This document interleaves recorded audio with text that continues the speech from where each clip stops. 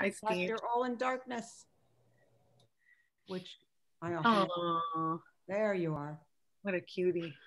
So who's running this show tonight? I think it's Steve. Well, I thought I don't think so. Everybody go like this, right? You're most holiday committee chairperson. Yeah, I'm prepared to do the rituals. I've got the list of people to thank tonight. So I was planning to do that. I do not have a menorah in my immediate vicinity. we can. I have a menorah right here.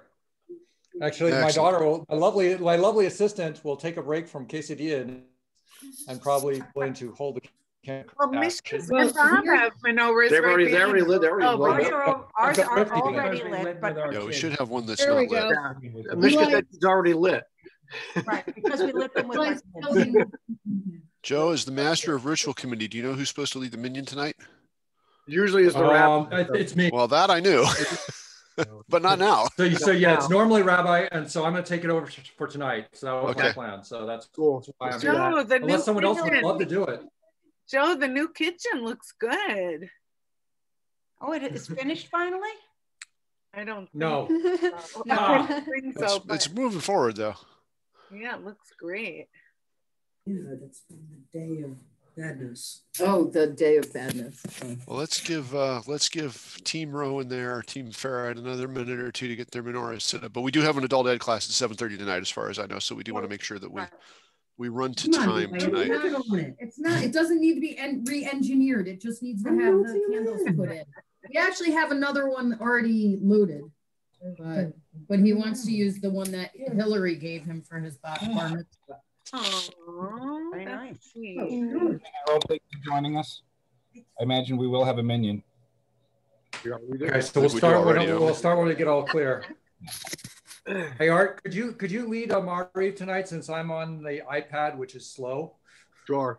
Whatever you want. I'll switch over and join you later. Is that okay? Whatever you like, Joe. Yeah, why don't you lead Mariv tonight? And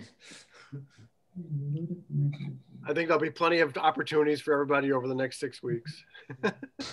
yes, I agree. Got a lot of holes to We'll fill. have no shortage of opportunities. All right. All right. See? Go All ahead, right. Joe. Well, then why don't we proceed? Adonai, Hello. Eloheinu melech haolam, asher kitshanu b'mitzvotav, v'tzivanu lechadlik ner shel Chanukah. Baruch atah Adonai, Eloheinu melech haolam, she'asa nisim lavotenu hayamim hachem b'zman hazeh. Yes. Get our fire going here. Come over this way. No. I'm getting my candles. You're trying to light my sleeve on fire. Oh, Baby, light my Light the menorah, not the I'm mom. on Light the fire. menorah, not the mom. We couldn't get much higher. Not the mom. I'm burning for you. Oh, I thought that was Parshat Parah. Yeah, it's all good. there's a family. We had hoped to have somebody down at the big menorah tonight and being able to flip the light on, at least have it on Zoom, but that is not possible. The early reconnaissance convinced us that it was not going to be a good idea to try to get somebody to the big menorah tonight. We will get that 8th light flipped on, but that has not happened yet. You have to have a roll sort of thing. Yeah. You can just A round of Matzor.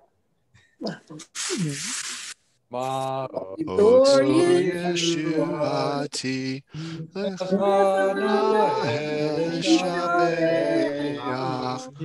Tikon Beit Tefilati,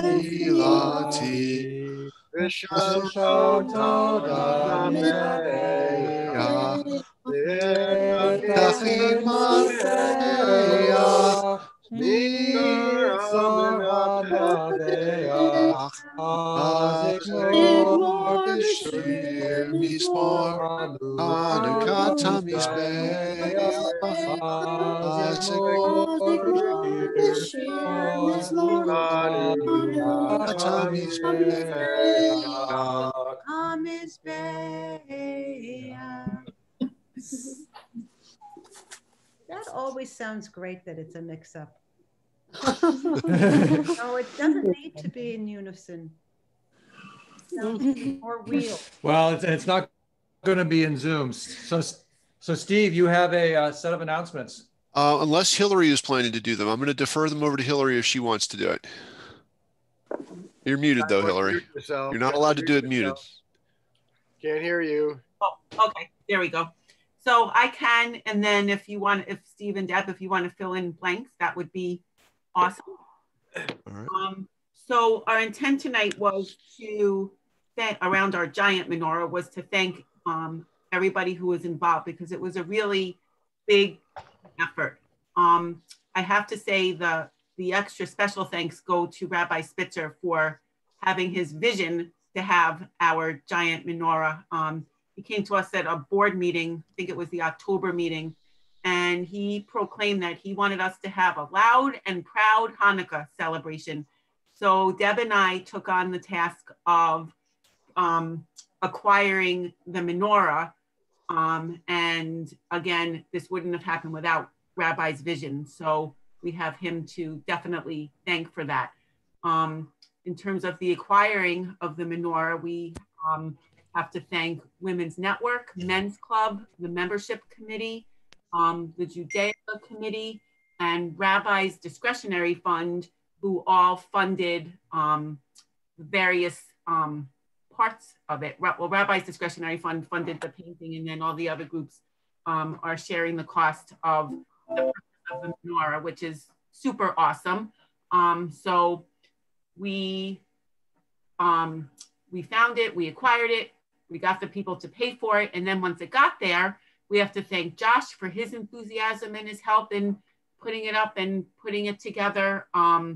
Joel and Howard for taking on the building of the giant base to make sure it stays secure. Although if we knew we were going to get all the snow, we probably wouldn't have needed the base, because I think the snow will just hold it in its place.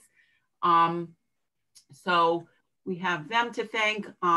And then when it was time to finally, get it ready for Hanukkah, thank you to Steve and Gideon and Josiah, who actually schlepped it out and made sure it was standing and all the arms were in the right places and the colors were in the correct order. So lots of different people to thank, and also to thank Howard for making sure the banner was put up. We know next year we'll put it closer to the menorah, because both things are pretty far apart from each other. So we live and learn, and we had a great start to the celebration this year, and look forward to continuing to be able to use it next year. I did this all off the top of my head, so I apologize if I forgot anybody to thank. Steve or Deb, can you think of? Jackie, thank you for your support and letting us do our thing and supporting us along the way, as you always do. And Steve, I know you were involved in a couple of different phases, so thank you. But what I wanted to say was the rabbi had this vision, and when he first came to us, we talked about how we can make a mark in the community and get more PR and get more people involved. And this was a really great opportunity for us, with people driving by and people gathering, and a big article in the paper. And I heard a lot of good comments about how thrilled people were to see it, and why didn't we have one before, and wasn't there always one there? So I think it really hit the mark, and we're thrilled how it worked out. And thank you all so much. I'd like to add in the people who did programming around the 8 different nighting lights. This was basically running 8 synagogue events in 8 days, and some of them were on Zoom where they were a little less elaborate, but a lot of people contributed to both the Zoom nights and the in-person nights. I will make sure we thank those folks. For the first night for the Hebrew School, Jack Mincer and Chris Parisi did a lot of work. For the second night, I think it was going to be Murray Jaros, but internet connections kept him away. So Rabbi led that night, and I can't remember who lit the candles that night, but we had a candle lighting. Saturday night, I think Joe picked it up on Saturday night. Yeah. Sunday was Susan Sharstein for USY, put all that together. Monday night was Men's Club. Steve Cohen and Joel Weingarten and Howard Wall, who had worked on the construction, also helped with that. Andy Gavins was also helpful in putting the Men's Club evening together. I want to thank him. And for Network, Mishka Luft was instrumental, and Roberta Steiner was also very helpful in making it come together for Women's Network. We would have had a menorah, but we would have had no celebration if those folks hadn't stood up and made the events possible. So we want to thank them too. Can I add something? Mm-hmm. Can you hear me? Yeah. Yeah. I just wanted to add thank you to Risa and Sharon and Michael Console and Ricky Shapiro, who made all those donuts for the first night to share with everybody, who spent about 5 hours in the kitchen making those donuts. So. Yeah, they were delicious. Deb and Hillary, when I heard about the menorah, I was kind of like, okay, but it's gorgeous. It's just fabulous. And I was delighted to be able to be there the first night so I could see it in the daylight. And then the picture in the paper is just fabulous, just really showing how you had the rainbow structure. It was beautiful. Great sense of community. And we actually had advisement from Randy, correct, of the colors. Right. Yeah. Great. So one of the things that makes it so awesome and so special is that so many different people were involved and everybody really worked together to just make this whole thing happen. Rabbi wanted our menorah to reflect diversity in our congregations, and I think it certainly does. Oh, my volume button. Anyway, we know you have a meeting, so we'll get going. Let me just add thanks to Hillary and to Steve. Steve, you weren't giving yourself credit for doing all that you have done and Deb. And Deb. Especially Deb. Yeah, I would like to thank, just as a congregant who was not involved at all, I would like to thank all of you who were involved, because it was a beautiful project and you added so much to our synagogue. So thank you. And this Zoom way of celebrating together is quite nice, to bring all many families together, lighting candles. Yeah. And thanks to Josh for being our documentarian and getting things photographed and recorded, and also the Gazette photos that he shared with us. Although I want to tell you, I'm looking at those photos from the Gazette and looking at the menorah standing on grass, and I got to tell you, it doesn't look like that anymore. those little red reflector lights are now about 4 inches above the snow line, no further. Probably looks pretty cool reflecting on the snow, though. Oh, that's interesting. Yeah. Oh, Josh. Okay, so we're going to get started with Mari because we have to get going so that there's an adult education program. First of all, we need everybody to unmute themselves. Everybody has to unmute themselves to be part of the minion. So please do that now. I don't have the. Right. All right, so we begin with the last night of Hanukkah Mariv service on page 200. 200. If you're not unmuted, please unmute yourself. Murray and Edith, and there's a couple others. Rachum Yechaper Avon V'lo Yashchit Birba Lashiva Po V'lo Yirko Chamato Adonai Oshia Melech Yanenu B'Yom Korenu Baruch Hu Adonai Amavora Baruch Le'olam Voed. Be seated. Baruch Atah Adonai Eloheinu Melech Haolam Asher B'Yom Korenu.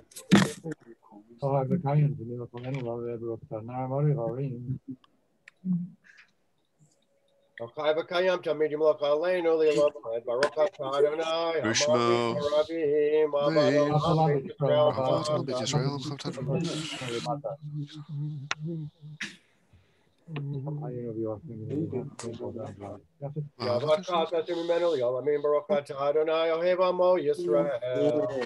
go upstairs.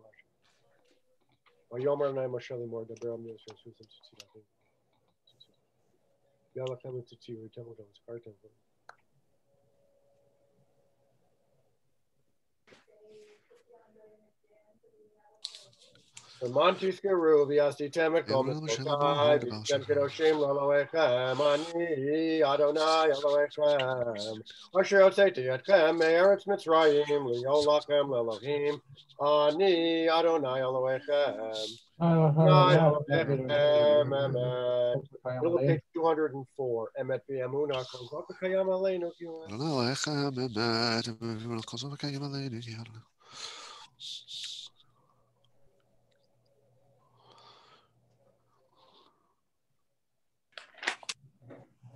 Malkutobra Tokilu Alehem Moshe Bnei Yisrael Kanu Shira B'Sim Karaba V'Yamru Kulam Mi Chamocha B'Elim Adonai Mi Kamocha Ner B'Kodesh Norati Yosef Moshe Zeli Anu V'Yamru Adonai Nemar Kifad Adonai Chakol V'Dalomi Kazak Mimenu Baruch Atah Adonai Al Yisrael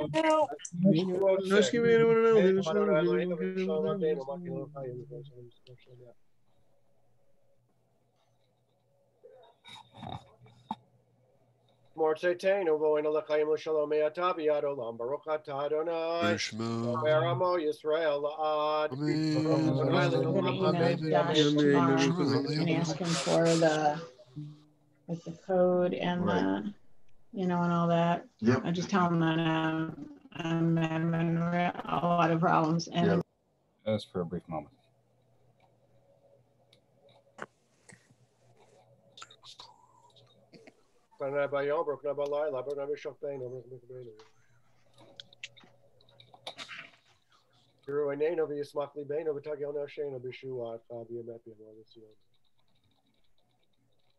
Yamachut Shachach Yomatim Melech Bechavod Ki Elonu Melech Elo Ata Baruch Atah Adonai Rishmo Tamidim Melech Aleinu Olam Voed V'Yal Kol Masav Christ Chatzi Kaddish bottom of 208 Kadav Yikadash Merabah Amen Raker Tev Yamlech Machu Tev Kai Choni Mech Choni Kai Kol Beit Yisrael Bagala Bizman Kariv Imeru Amen Yesh Merabah Barak Lamo Meramaya Malaki Shtabaki Farbi Truma Vietnase Vitadar Vitalevi Dalav Shemay Kudashab Richu Ratav Shirata Trishmatav Nakamata Damram Yamavi Meru Amen. Ari Vamita said silently beginning on 210. Be sure to add Alanisim for Hanukkah.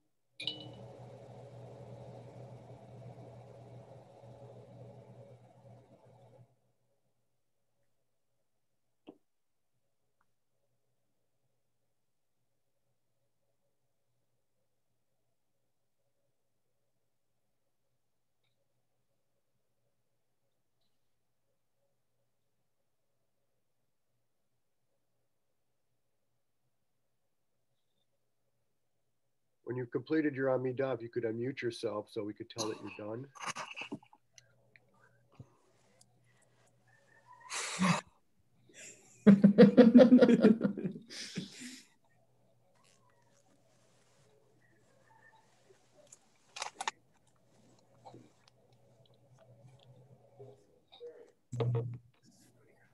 No, Chuck's calling.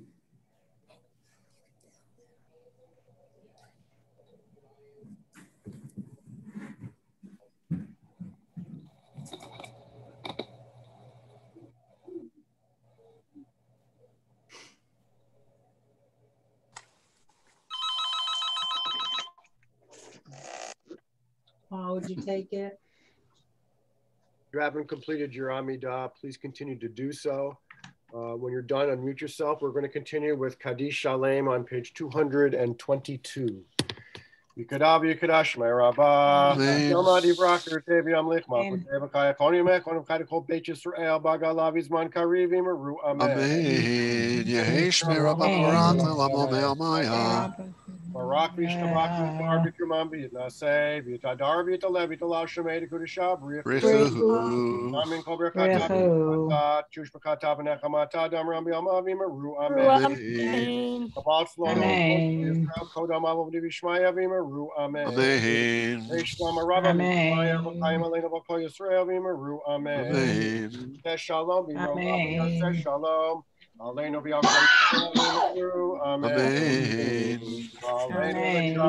Achlaton hakol la teftidu la leotzer berishi shelo sanu kigoye aratzot shelo samanu kimishpachot adama shelo sam chalkenu kahem v'gor aleinu kachol anachori avi Melech Malchei Hamlachim Kadosh Baruch Hu.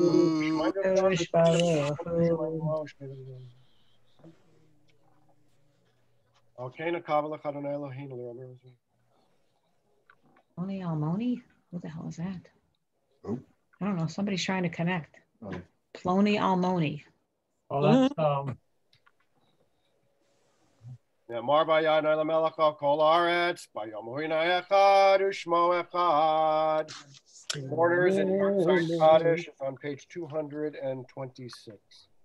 Yikadav, Yikadav, Rabba, Alma, Dibrach, Yamlich Machute, Chaye Chon, Yom Echon, Chaye Chon, Beit Yisrael, Akalav, Yitran, Karim, Ru, Amen. Ishmei Rabam Maya. Yiparak, Yitabak, Yitar, Yitamam, Yitaseh, Yitadar, Yitalev, Yitalal, Shemei, Yishab, Eila, Mimro, Yirata, Shirata, Tushbachata, Benekamata, Damirandi, Alman, Amen. Shlama, Rabba, Amen, Shemaiah. Chaim, Aleinu, Yoko Yisrael, Amen. Amen. Shalom, Shalom, Aleinu, Yoko Yisrael, Amen. Amen. 12, everybody. Happy Hanukkah. Couple announcements before we turn it over to adult education. First, there's been a request for a minion tomorrow morning. Hal Haber has a yard site tonight and tomorrow. Fridays are historically a very bad day for attendance. It's the last day of Hanukkah. If you can help us make a minion tomorrow morning at 7:15, that would be a very good thing if you could do that for us and for Hal Haber as well. Mincha and Kabbalat Shabbat tomorrow afternoon, a few minutes after 3 o'clock. And we'll bring Shabbat in and say goodbye to Hanukkah for this year as well. And I'm going to now turn it over to adult education. Again, Mazel Tov to Rabbi Spitzer on the birth of his grandson.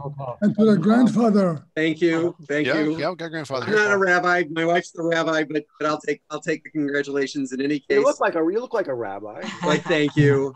I've been enjoying the pictures, and I even got a little video of Ellie holding baby shark. And Do we know the name? Do we know his name? No, no. The baby's name is Baby no. Shark until otherwise named. Until the bris. Okay, And until the baby, bridge. baby Okay. shark, you know, from the Washington Baby Nationals. shark. No, don't sing it. It's a real mindworm. All right. So while the new The grandpa is Spitzer going to football lead team. an adult education, Debbie and I have to go and play grandparents to our kids in Colorado. So told everybody. I've told everybody. Bye. See you tomorrow. Bye-bye. Good, everyone. Thank you. Bye-bye. Baby shark. Baby Shark. Anyway, Ellie looks really cute, and pretty much since they got home around 3:30, Ellie has not spoken to them at all. She's really just only interested in talking to Baby Shark. So it's very cute. And I am looking forward to my time when I can come up and visit. I didn't jump in because it was really a congregational thing, but I've very much enjoyed looking at your Hanukkah as well. My wife, Rabbi Spitzer, has been leading Hanukkah Licht here for her congregation here in Scranton. But whenever we've been on Zoom with Rafi, with your rabbi, with the younger Rabbi Spitzer, he always has that Hanukkah on in his background, and it looks really lovely, and I'm very, very pleased for you. Okay, well, it's 7:28. I don't know whether we should start in any case.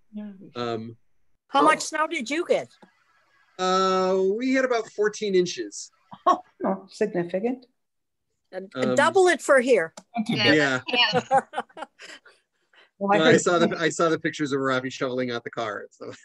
Well, I heard that Binghamton got the most. That they got slammed. 40 Yeah, something. we have friends. 42. We have friends there too. Has anyone's roads been plowed in Niskayuna?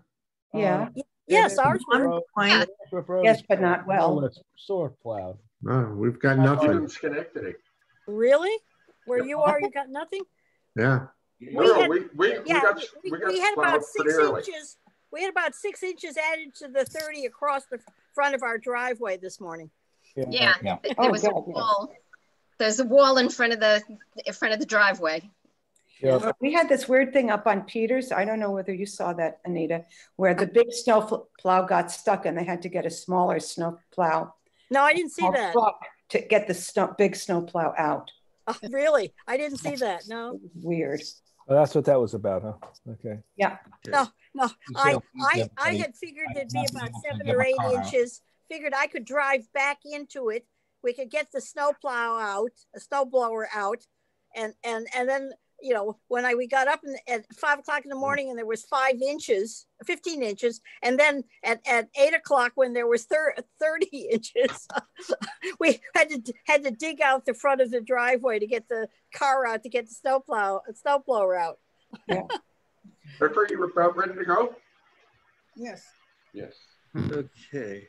Okay. Well, I think welcome back, all you Adult Ed fans. This is another in our series with Jeffrey Spitzer, the new grandfather in our congregation. Mazel tov. Thank you. Yes. And today's talk is, I don't have it in front of me, why one of the two Talmuds is the Talmud. Right. So just to give you context, people tend to publish however they like to publish. And as a word of just like disclaimer, I did my doctoral work on the Talmud Yerushalmi. That is the Talmud that didn't win. And that's this one here. You can get the entire Talmud Yerushalmi in one book like this. This is the entire Talmud Yerushalmi. You can't get the Talmud Bavli like that because it's just too big. This is the Talmud Bavli, the Babylonian Talmud that I was given actually when I became engaged to my wife. The gift from my father-in-law. It's printed in 1865 to 1867 in Berlin. And that's the one that won. And the question is, why? What happened? And we're going to use that question as a way into looking at the changes from what we looked at last time about the Mishnah and even before the Mishnah and Second Temple period, and use that as a way of looking at the history. So just to review, this is what we covered in the first class, everything from creation through the Hasmonean period. And then in the last class, we looked at through the Hellenistic period and the Septuagint, and we looked at the Hasmonean revolts, and we talked about the beginnings of Rabbinic Judaism and the Mishnah. And today we're going to look at that transition between the historical context between the Mishnah and the Talmud. So just to put us in context about the periodization, which I think is a little complicated in the ways we refer to this period. In 63 BCE, the Roman consul Pompey brings this massive army through Roman Asia, which is now Turkey, down the Mediterranean coast, all the way to Egypt, conquering Judea along the way. And that begins the Roman period for the Jews. And just to put that in context, Hillel the Elder comes after was born during the Roman period, lives across the time period when we now call it the Common Era. So now we have some overlapping periodization. The first period that we look at is called the Tannaitic period. That's the period when people whom we call Tanaim, which is Aramaic for the Hebrew lishnot, meaning to repeat. The Tanaim are people from the time of the Mishnah and are the rabbis who were included in the Mishnah. And that's from the year 70 CE, that is the destruction of the temple, to 200 CE, which is approximately when the Mishnah was completed, although it was probably published about 20 years later. And when that's the publication of the Mishnah. After the Mishnah was published, it was studied intensively, both in the land of Israel and outside the land of Israel, in Bavel. And the rabbis who spent their time studying the Mishnah were called the Amoraim. And their statements are identifiable. They're a very particular style, although it changes over time. And it is not actually the work of the Amoraim which gives the Talmud Bavli its unique style, although it's really much more significant in the way the Yerushalmi takes its structure, and we'll talk about that later. What really makes the Talmud Bavli the Talmud is the work of these people who were only named in the past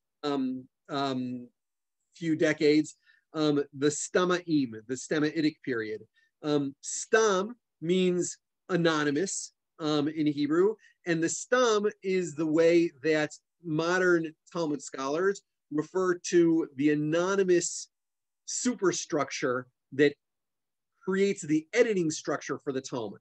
So most of what is in the Talmud is a function of what these final editors, the Stamaim, did. And my teacher, David Weiss-Halivni, and my colleague, Jeff Rubenstein, have done a lot of work on the literature of the Stamatic period and how that produced. And if you take a look at the Tannaitic period, the Amoraic period, and the Stamatic period, altogether, that works out to be the Talmudic period from 70 to about 620, which brings you into the beginning of Islam, right? And you can see this is a screenshot from the timeline that's on my website, and you can see, right, here's the Tannaitic period, here's the Amoraic period, and here's the Stamatic period. Little bit of overlap because we end the Tannaitic period about in 220, and all of that is the Talmudic period. Some of the literature that was produced during this time period, besides for the Mishnah that we've already spoken about, and the Talmud Yerushalmi and the Talmud Bavli, which we're going to, is Pirkei Avot, which many of you have spent time studying. the ethics of the fathers or the ethics of the sayings of the fathers. Pirkei Avot is traditionally thought of as part of the Mishnah, although most scholars date it to be a little bit later than the rest of the Mishnah, kind of a capstone for the Mishnah, in some ways an introduction to the Mishnah, and even though its style is very different than the rest of the Mishnah. And we're actually going to be looking at the first Mishnah in Pirkei Avot. The Tosefta we saw last week is a document that looks like the Mishnah. It collected materials which we call baraitot. It's B-A-R-A-I-T-O-T, baraitot, which are materials from the Tannaitic period. It didn't make it into the Mishnah. Also considered braitot are the things that made it into the Midrashei Halacha. Again, these are Tannaitic midrashim. They are comments on halachic parts of the Torah, and usually not only deal with halachic issues, that is legal issues, but they're organized around the books of the Torah. So, for instance, the Tannaitic Midrash Halacha on the book of Shmot is this book here.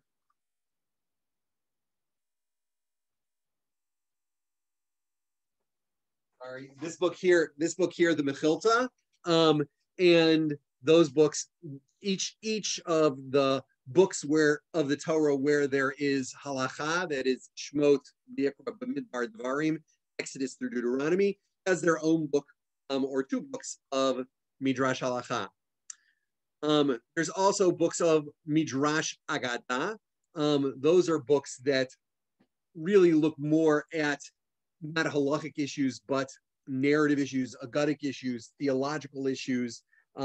When Rabbi Spitzer says, so there's this midrash that says, or I read in a midrash, he's not talking about midrash halacha. He's usually talking about midrash agadah. Interesting question, do the original documents exist? Absolutely not. What we have are copies of copies, and we have no idea who wrote these things or how they were put together. There's all kinds of questions about the process in which they were edited. And there's still a lot of scholarship that needs to be done in terms of figuring out how these things came to be. But the actual documents, the texts, were quoted early on by rabbis in the 10th and 11th and 12th centuries as documents with these names. So we know that the books existed. Before that, people were referring to isolated passages, and it's not clear that the books were actually organized as books, even though materials all come from that period. Just a little bit of political stuff. I mentioned the publication of the Mishnah. The publication of the Mishnah was accomplished by Rabbi Yehuda Hanasi, Rabbi Judah the Patriarch. It is not clear when the patriarchate started, but it was kind of a political leadership of the Jewish people vis-a-vis Rome. Some people date it all the way back to the destruction of the temple. Some say even before that, and it doesn't seem to, that does not seem to be the case. But we do know when it ended, and that was in 425 CE because in Rome they didn't want it anymore. Right after that is when the Talmud Yerushalmi comes to a close. Did it come to a close because it no longer was supported by the financial support of the Patriarchate? Not clear, but it does come to a close in 430. There's another whole body of literature, which I'm not going to get because it's on the other side of the computer, but I spent a lot of time studying, is piyut, that is liturgical poetry. And some of that is, like we looked at last time, and at Manehadar, goes back to very early times. But the bulk of the poetry by people like Elazar Berevi Kalir were written in this period under Byzantine rule. And then it's in 620, you have the close of the Talmud Bavli, although both David Weiss-Olivny and Shama Friedman are now saying that the date is later, and I'm willing to take them up on it. Haven't actually adduced too much evidence. The evidence they've adduced towards that is indirect, but their judgment is better than mine. So it might be later than that. But in any case, you can see there's at least a gap of almost 200 years, if not more, between the conclusion of the Talmud Yerushalmi and the Talmud Bavli, and that's actually going to go a far way towards explaining our question. And here you can see that those same periods with the documents laid out. And you can find this again simply by going to the timeline and clicking on from Genesis, and you'll see all the things that I've mentioned. So that's that. Okay, so I want to talk about a huge thing, which is the legacy of the destruction of the Second Temple, because it forms a huge amount of what becomes the Talmudic period, and a lot of what emerged in the Talmudic period by these rabbis was out of their memory and their construction of what actually was going on in the Second Temple.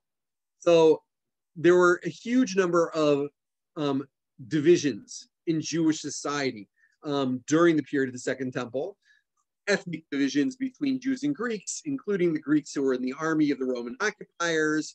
There were as well political divisions between people who rejected Roman authority and those who didn't reject Roman authority. And among those who rejected Roman authority, whether they believed in or expected a return to kingship in Israel, which is what we call Messianism. There were economic differences between the rich and the poor, and there was widespread looting and crime. A lot of this was due to huge amounts of taxation and graft among the Roman administration or by the Roman administration.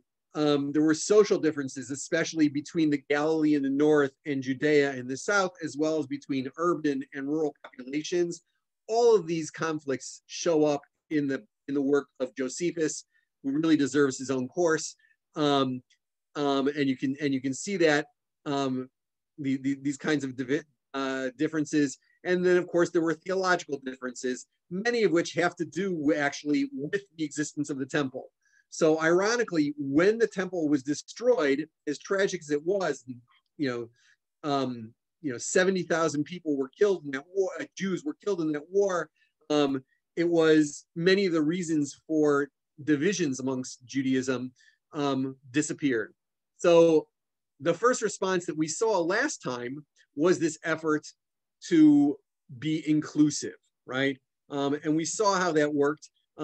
They included, they had a conscious desire by the rabbinic community to develop models of how to handle dissent without causing division. So they developed a culture that modeled showing kavod, showing dignity to those who disagreed on issues of law, and keeping the dissidents at the table by recalling their names and only their names in the record of a legal dispute in the Mishnah, and claiming that their opinions didn't win the vote, but could still end up being the law according to a later court.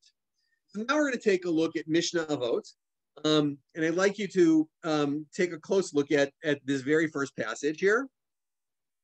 I've highlighted some words that I think are really important, but would somebody like to read this passage? And I'm sure it's familiar to many of you, if not all of you.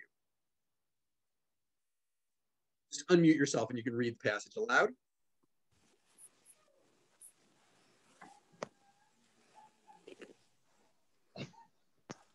Hebrew or English? Either one. Everybody has a translation or the original.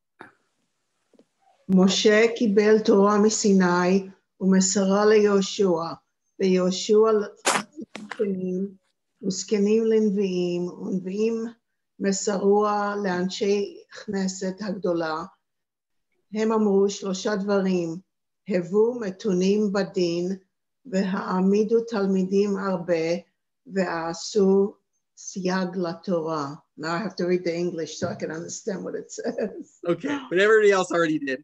But you can see this is this is a particular kind of document, right? What's the goal of this document? And those of you who have the document from Sefaria I gave you not just the first Mishnah, but I gave you the first 2 chapters with, again, specific parts highlighted. What's going on here? This is giving some sort of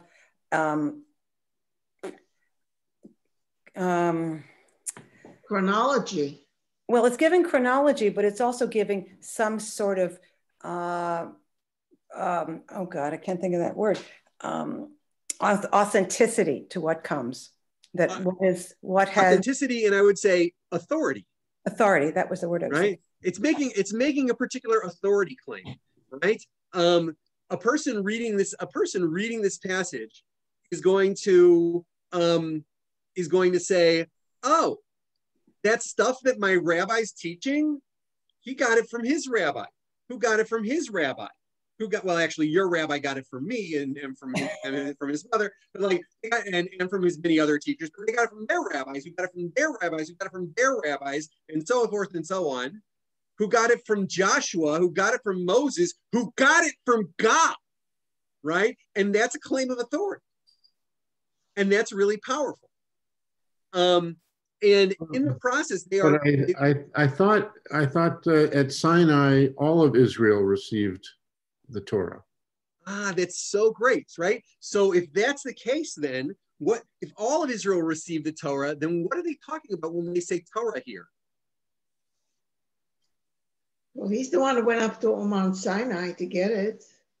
That's true, but then he certainly didn't. He didn't transmit it just to Joshua, right? All of Israel got it. So they're using Torah in a very specific way, and it's not the way that you just used it, right? When they said Torah, up here, okay, right? You said Torah. Everybody got this Torah at Sinai. So what Torah did Moses get, which he transmitted to Yehoshua, that others didn't get? The oral Torah? Exactly so. This document is not trying to make a claim about the written Torah. Everybody can see the written Torah, right? You could go into a synagogue and there's a scroll of the written Torah. That didn't require authority. That had authority. Everybody knew that had authority. What this is claiming is oral Torah, that is rabbinic Torah, what I like to call conversational Torah. Rabbinic Torah is what is being passed by Moses to Joshua, to the elders. Okay, and note the language they use. It's really important. It's really important language, right? They use this term Kabbalah and Masorah. Okay, so right, Moses kibel, right? He received it. Okay, and so when people talk about the Kabbalah, they're not using it in this way. It is, in a sense, this is something that is old and traditional. I received it, and I have an equal obligation not just to receive, but also pass along to transmit it. But these are two sides of the same coin. And if we look back at this passage, right, you've got a very interesting chain of tradition here. Okay, so everybody just take a look and make sure that you see it in the context. Moses, Joshua, elders, prophets. Okay, and this is the list of the people who get this thing. And if those of you who are looking at the Sefaria passage will realize it says, oh, and this guy was the last of the great assembly, and then it gives you a list of pairs of scholars working down to Shemaiah and Avtalion, and eventually to Hillel and Shammai, after Shemaiah and Avtalion, and say, oh, Hillel, Shammai, I know those guys, right? And then it talks about Yochanan ben Zakkai and Yochanan ben Zakkai's students. And we're going to spend some more time talking about those particular people. But it's very clear that they're trying to establish a list of who's authoritative. What is strange about this list?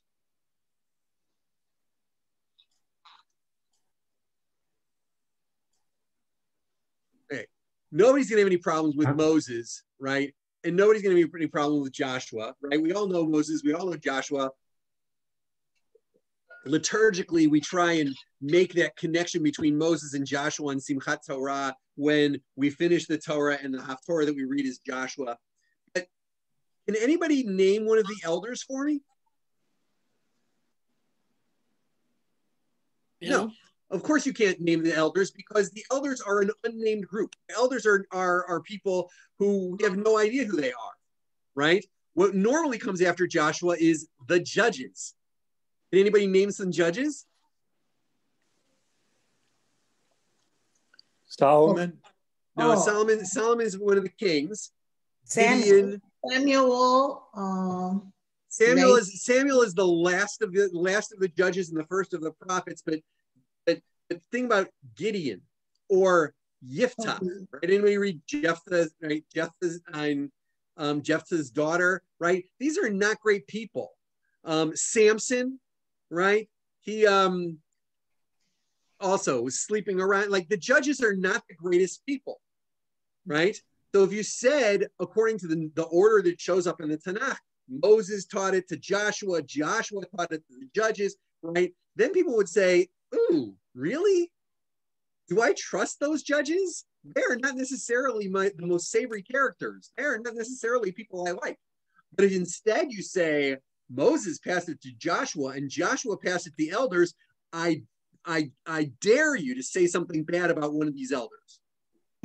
And none of you can, because we have no idea who they are. Right? By saying Moshe, Joshua, Zkanim, the elders, what you've done is you've created an unimpeachable tradition, because nobody can say anything bad about the elders because nobody knows who they are. Right? Then it goes from the elders to the prophets. Okay? And you might say the elders goes to the next person would be the prophets, but if you're thinking Moses and Joshua, who would be next in line you would think of as having the authority in Israel? Not the prophets, but the king?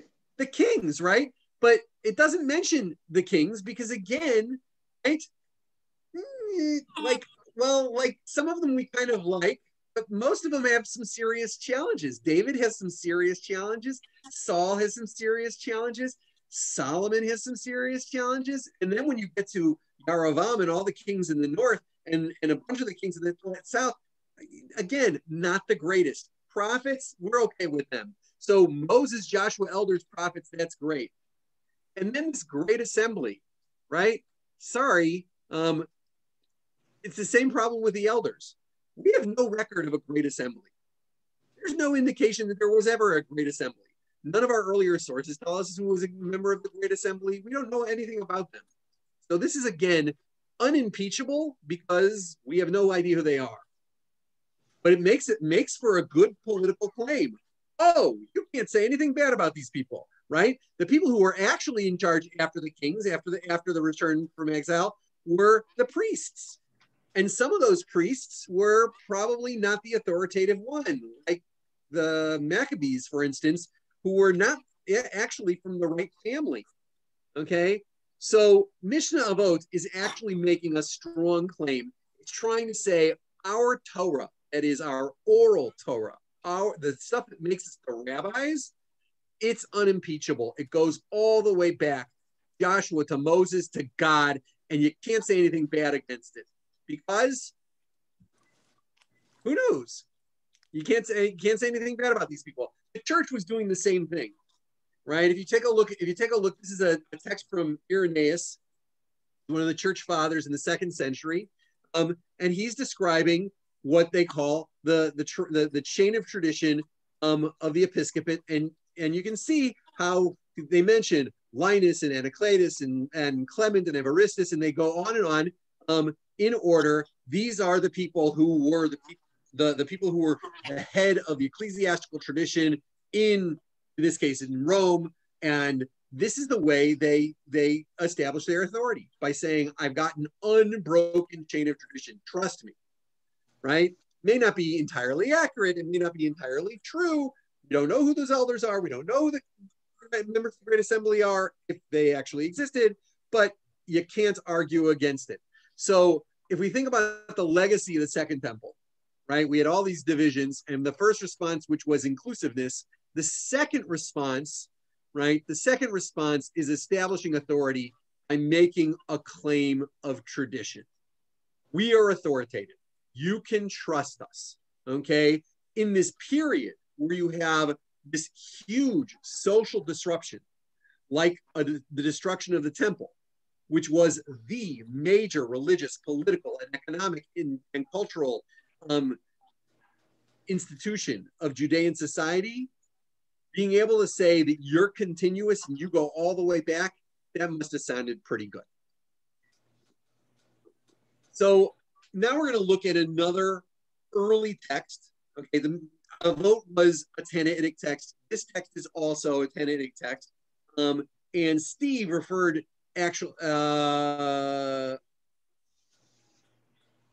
Steve referred to the fact that there was a rabbinic passage that was parallel to the story in 2 Baruch about throwing the keys up.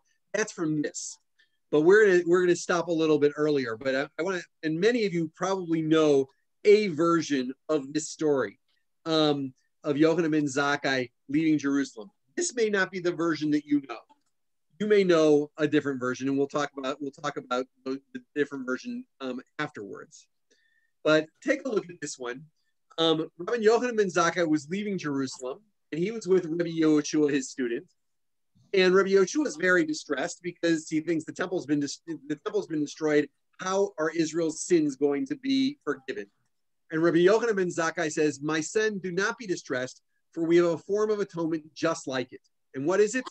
Acts of kindness. And he proves it from a verse. So Rabbi Yochanan ben Zakkai is already developing a theology.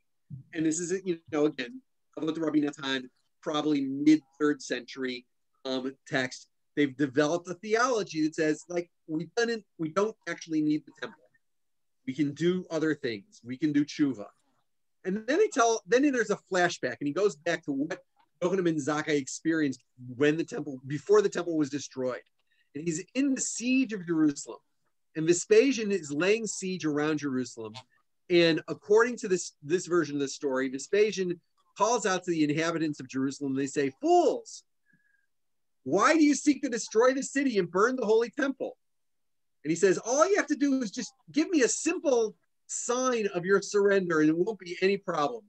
And the zealots respond, "Just as we went out to battle against the 2 who came before you, that is Sanherib, the Assyrian king, and Antiochus, the Seleucid king, and killed them, so we will go out against you and kill you." And then in a really beautiful literary piece, Rabbi Yochanan ben Zakkai repeats the same comment. He says, "My children, why do you seek to destroy the city and burn the holy temple? All you have to do is submit." And they make the exact same response. So from a literary perspective, what is it trying to do by saying what Vespasian says? Yochanan ben Zakkai says almost the same. What is it trying to make out of what either Vespasian said or Yochanan ben Zakkai said?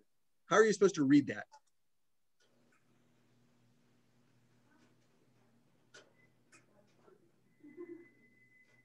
Okay, well, I'll tell you what I think. I think that they're trying to make the claim is inevitable, right? Whether you look at it from the Romans' perspective or Yochanan ben Zakkai's perspective, you have to accept that's what's going to happen. And that the zealots were wrong. And from the perspective of rabbinic Judaism, the zealots were wrong. They caused the temple to be destroyed. They're the ones who were at fault. And in this version of the story from Avot Rabbi Natan, 3rd century, right? From this version of the story, that's basically what they're saying. It was the zealots who were not willing to listen to reason. I'm sorry, was somebody saying something?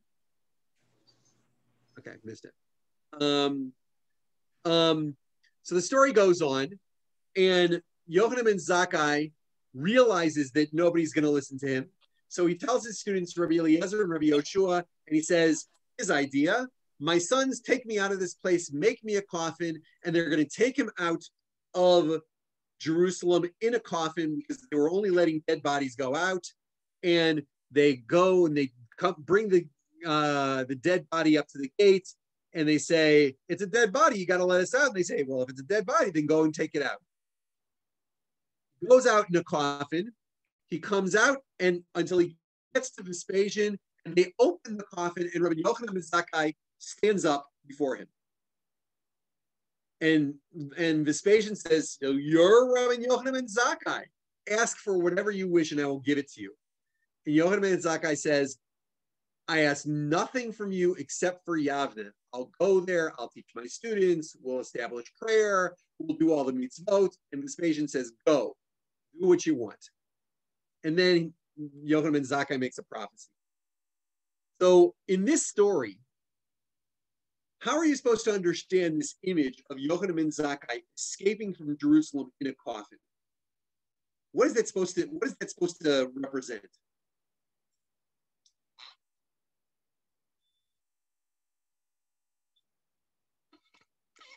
Let me put it this way.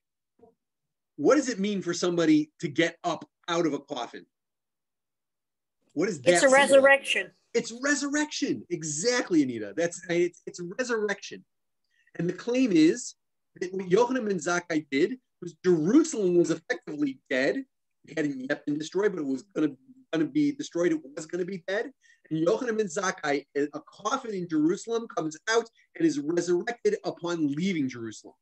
And he resurrects Judaism by establishing Yavne, where he's going to teach his students and establish prayer and do all the mitzvot. This is a hero story. So this is yet another response of the early rabbinic movement. And one response is this claim: we go way back. We've got this unimpugned, perfect tradition that goes way, way back, and you can't say anything against it. And the other response is, and yet we had this tremendous discontinuous moment. The temple was destroyed, and if it weren't for us, if it weren't for Yochanan ben Zakkai, Judaism would be dead.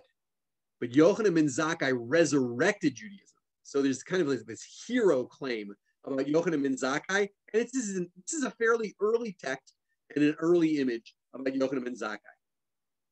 So now in order to see why the Babylonian Talmud wins, we're going to see the differences between what the early texts say and what the Talmud does with it. And this is probably the version that most of you have learned if you've studied this story about Yochanan ben Zakkai, specifically the story that you might know is called begins with the story of Kamsa and Bar Kamsa. Which is basically this guy accidentally invites his enemy Bar Kamsa to a party instead of his friend Kamsa. And when Bar Kamsa shows up, the host treats him horribly. But there were rabbis there, the story says, and the rabbis don't intervene. They don't stop the host from treating Bar Kamsa horribly. And because of this, Bar Kamsa is furious with the rabbis. So he then manipulates the Roman emperor into believing that the Jews were rebelling. And then the story goes on, and there are a variety of ways. But the point of all the different elements of the story is, if rabbis don't act responsibly, if rabbis don't act with moral courage, if rabbis don't lead, they are responsible for destroying the temple. Right? In the first story, it was the zealots who wouldn't listen to Yochanan ben Zakkai. They were the ones who were responsible for the destruction of the temple. No, not the Romans. It's the zealots. But here, it's because the rabbis who were at the time didn't lead, that they take responsibility. It was our fault, the rabbis say. We blew it. And look how they talk about Yochanan ben Zakkai. Yochanan ben Zakkai, in planning, can't get anybody to listen to him. So he goes to Abba Sikra, who was the leader of the zealots. And he says, I can't get them to do anything. And he says, what? And Yochanan ben Zakkai comes to him and says, how long are you going to do this? And you're going to kill everybody because they're all going to starve. And Abba Sikra says, what can I do? If I say something to them, they'll kill me. That is, everybody is denying personal responsibility. Even the head of the zealots is worried that if he's not a zealot and he tries to say, let's do something, that they're going to kill him. Sounds like Mitch McConnell. Yes. Sorry. I'm not making actually, it's your congregation. I can make all the political comments I want. But that was all right. That was yours. What can I do? So Abba Sikra says, pretend to be sick, and then then everybody should come and see that you're sick, and then take something that's putrid, a dead animal, and next to you so it smells like you're sick and decomposing, and put you in a coffin and take you out and make sure that that everybody thinks, oh, he's sick and he smells bad and it's decomposing. This is horrible. And so it's not Yochanan ben Zakkai's own idea. This is the idea of this zealot guy. And it's shameful. He has to make himself smell bad and put a dead, rotting animal next to him. So Rabbi Eliezer and Rabbi Yoshua carry him out. And when they get to the gate, the people who are at the gate want to pierce the body to make sure that it's dead, right? And there's this, all these things that, again, would shame a normal person, much less a great rabbi. And then Yochanan ben Zakkai goes to Vespasian, and he greets him, greetings to you, the king, greetings to you, the king. And Vespasian says, you're liable for death on 2 penalties. Because I'm not the king, and if I am the king, why didn't you come beforehand? And then he makes this brilliant comment. He says, you know, he makes a parable and he argues with him, and he says, and ultimately, Yochanan ben Zakkai says, well, you are a king, and I couldn't come because there are zealots among us who did not allow us to do this, who did not allow us to come out to you. So again, Yochanan ben Zakkai here is not taking personal responsibility. He said, what could I do? There were zealots. They were keeping me from you. I would have come earlier, but I can't. I couldn't because I was under their control. It's all about denying responsibility. And then in a beautiful passage, Yochanan ben Vespasian acts like the rabbi to Yochanan ben Zakkai. And he comes up with a parable. He says, if there's a barrel of honey and there's a snake wrapped around it, wouldn't they break the barrel in order to kill the snake? And that's why I have to destroy Jerusalem. And Yochanan ben Zakkai is silent. Now, Yochanan ben Zakkai's silence in response to Vespasian's parable is really problematic. And the Talmud does something that's unusual here, not unheard of, but unusual, where in the middle of the story, later readers' response to the story is inserted. So either Rav Yosef or Rabbi Akiva come and say, you know, Yochanan ben Zakkai blew it right there. Because sometimes wise men are turned backwards and their knowledge makes them, and they become foolish. Yochanan ben Zakkai should have said, you know, you take tongs and you remove the snake and then you kill the snake without destroying the barrel. That is, a smart person, a courageous person would have had a response for Vespasian. But in this story, they're not hesitating to criticize Yochanan ben Zakkai. He was you have to take responsibility. If you don't take responsibility, what ends up happening? The temple gets destroyed. Rabbis have to show leadership. Rabbis have to show responsibility. So you see this huge difference between the one story and I'm going to go back. Between the one story in the 3rd century, the Tannaitic story, where Yochanan ben Zakkai has to be the unimpeachable hero, the guy who saved Judaism, this great guy. And by the time of the Talmud, and this is really a passage that my friend and colleague Jeff Rubenstein argues, is really the latest period of the Talmud, stuff that was written in the 6th or 7th century. These big long narratives, where instead of feeling that they have to say, we rabbis are perfect, we rabbis are great, we have to say, you know, sometimes we rabbis make mistakes, and we have to learn from that. Because if we don't learn from that, we don't learn from